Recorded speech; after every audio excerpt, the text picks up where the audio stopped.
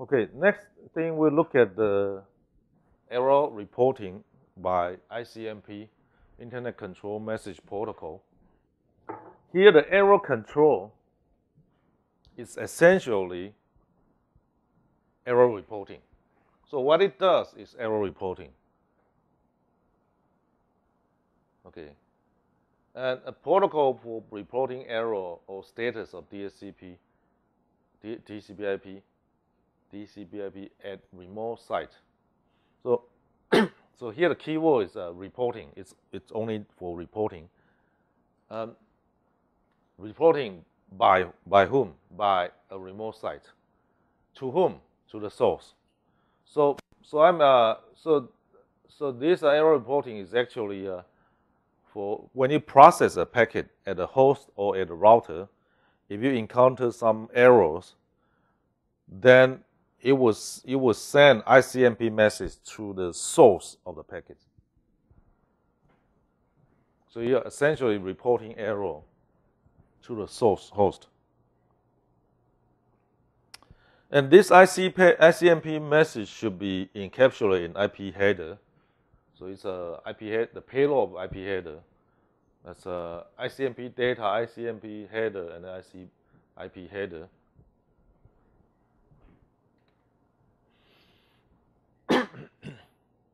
And you would have type and code, two fields, to identify what kind of error message it is. And here's a combination with a type and code. With a combination of type and code, you specify essentially you are specifying the error message. And here let's look at some, say, bad IP header. If you find out the checksum is in error, if the checksum is in error, TTL expire if TTL is counted to 0. If TTL is counted to 0, then you send this message to the source. If there are some error in processing the root advertisement or root discovery, you send this. If this is a echo, if you want to send an echo request, you send this. If you want to send an echo reply, you send that. So you got error, echo request, and echo reply. So that's when you done. There's a tool called ping. This tool called ping, it essentially sends this message, this ICMP message. And if you send ping to any station, to any host, the host should reply with echo reply, and that is this ICMP message. And here you see some this network unknown or host unknown. If you process this happened when in a router, when you are processing a packet and you don't know the network, where the network is or where the host is, then you send this ICMP message. Or if you want to, you are sending to if you don't know the network or the host, the network or host are unreachable, then you send this message. Here's an example. If you receive a packet and you want to deliver to a port number, say on this station, on this host, there's a port number, but on this port, there's no process listening on this port. So then that's called this destination port unreachable. I need to send a message to a process listening on this port number, but actually there's no process listening on this particular port number. Then I'll send an ICMP message, which is a destination port unreachable, to the source. Okay.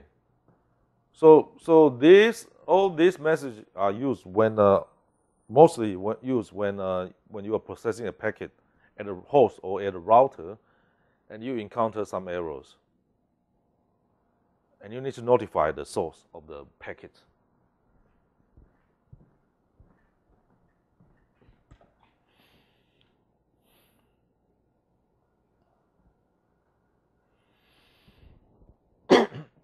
Here's an example. Echo request and reply. This is done by ping, and ping does this exactly. Ping use ICMP echo request and reply to implement. And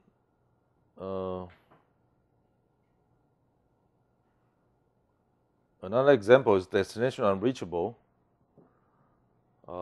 Is used to report various unreachable reasons such as network, host, or port unreachable. And if you send a packet, but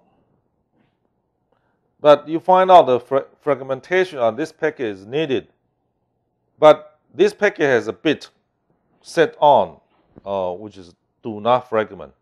So it has a do not fragment packet bit set on. So it says that you shouldn't fragment this packet, but you need to fragment. So then you drop the packet and send a message of this,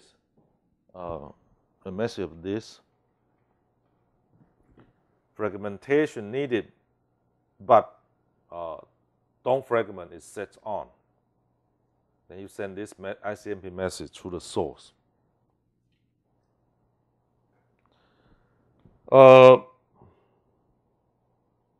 Source quench. Source quench is also an ICMP message.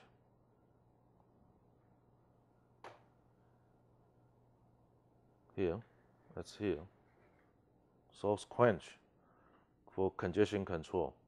So you can send this source quench message to when you have a buffer overflow. When you have a packet coming in, but the buffer has overflow, so no space to store this packet, then you send ICMP source quench message to the source. Routing redirect. Okay, if the packet is forwarded to this router, and it's forwarded to a wrong router, the router then sends an ICMP redirect message to the source.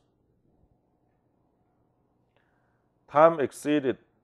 Okay, if TTL is deducted to 0, if TTL is deducted to 0, then the router will send a time exceeded message, ICMP message to the source. And with this TTL, then this trace route tool has been implemented utilizing this feature. I believe that you have used the trace route tool. If you haven't, then the homework in chapter 4 would ask you to do that. You need to use a trace route to do that. And it's implemented by ICMP. Okay. The trace route tool, this is a tool, it sends an ICMP echo request with TTL set to 1. And then it sends it to the target machine that the user specified. Okay, so initially it set TTL to 1. And when the first router received this ICMP echo request, then it would deduct this TTL to 0, from 1 to 0. And once after deduction, if it checked to find that the TTL has reached 0, so it would drop the packet. The echo request packet will be dropped, and then also send ICMP time exceeded message to the source. So the source would then know who is the first router. It would know who the first router is. And then it does it again. The trace route does this again. It sent another echo request, but this time it will set TTL to 2. And the reason it set it to 2 is because you want the mass echo request to pass the first router. But in the second router, because the first router deduct TTL from 2 to 1, and the second router deduct 1 to 0, so the second router will discard a packet and then send an ICMP time exceeded message to the source.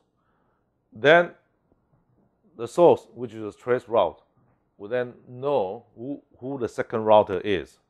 So I know who the second router is from here to there.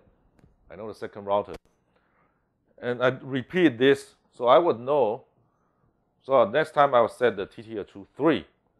So with this process done iteratively, I would know who the first router is, second router, third router. So I would know the path. I would know the path from here to X. Okay, header error. So the checksum, header checksum is in error. Then I send this. There are some other combination. Some other combination that you can request timestamp or something else. Okay, we also have ICMPv6, which is supposed to be implemented in IPv6 node. So every IPv6 node should implement ICMPv6. ICMPv6. And these are the, again, their protocol messages. And you will see some which have appear in ICMPv4, for example, echo request reply. But there are some other, for example, router solicitation and advertisement. Some of them are not in the V4, ICMPv4. Okay, here's a list of some or major ICMPv6 messages.